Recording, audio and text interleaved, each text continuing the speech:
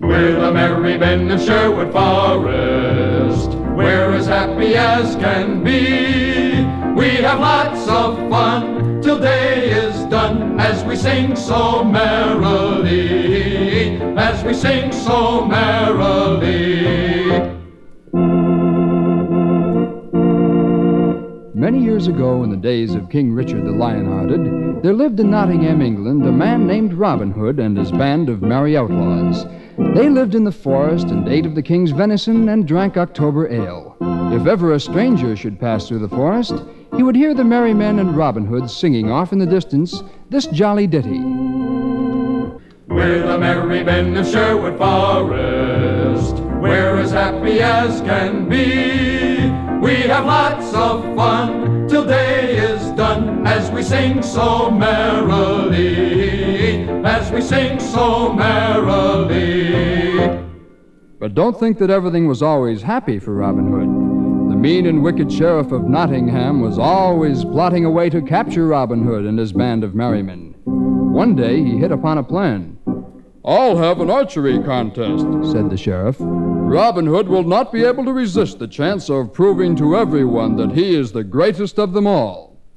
When word of the contest reached Robin Hood, he enrolled immediately. "But wait," cried one of his merry men. "If you go to Nottingham, the sheriff is sure to capture you." "Ah, my good man," said Robin Hood, "I will go in the disguise of a poor beggar, and I will win the contest and bring back the prize." On the day of the contest, the sheriff of Nottingham was singing with glee. Robin Hood will soon be in the jailhouse. I will capture him and you will see. Robin Hood has tried for the last time to make a fool, to make a fool, to make a fool of me. The sheriff said, "Aha, now we will know who is the greatest archer of them all. There are but two men left to compete, Ellsworth and that ragged beggar. Shoot, Ellsworth." Ellsworth shot his arrow right into the middle of the bullseye. "There, you beggar, see if you can beat that," shouted the sheriff. Robin Hood stepped up to the mark and confidently sent his arrow speeding to the target, splitting the arrow of Ellsworth in two. The crowds went wild. The sheriff knew that there was only one man in the whole land who could have accomplished such a great feat.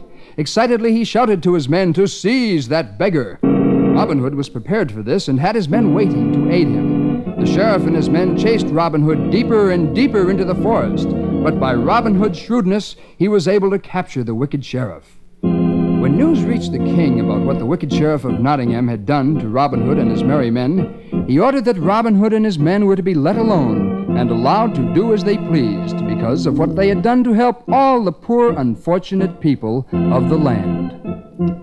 We're the merry men of Sherwood Forest. We're as happy as can be. We have lots of fun till day is done, as we sing so merrily, as we sing so merrily.